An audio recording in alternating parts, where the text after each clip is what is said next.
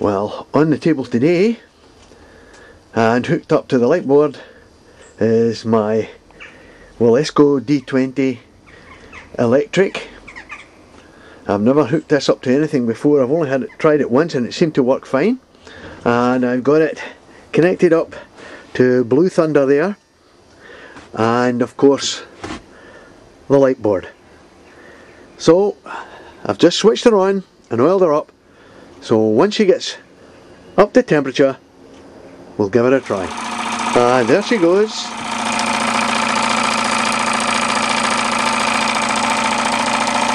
And if I go over to Blue Thunder there, you'll see that I've got two light shows running on her now. So that's a big difference from the Fleishman. It seems to be running these fine.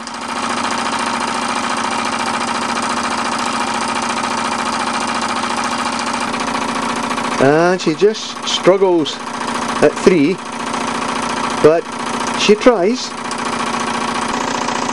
As you see, it tries hard at 3, but I would say 2 with this engine is the best combination. And there she is, powering Blue Thunder's own lamps, which she does no problem at all. Nice steady light there without any problem, but she does struggle to do more than 2 light shows on the big board. So there we go, that's another successful test, although not quite powerful as the bigger machines, obviously.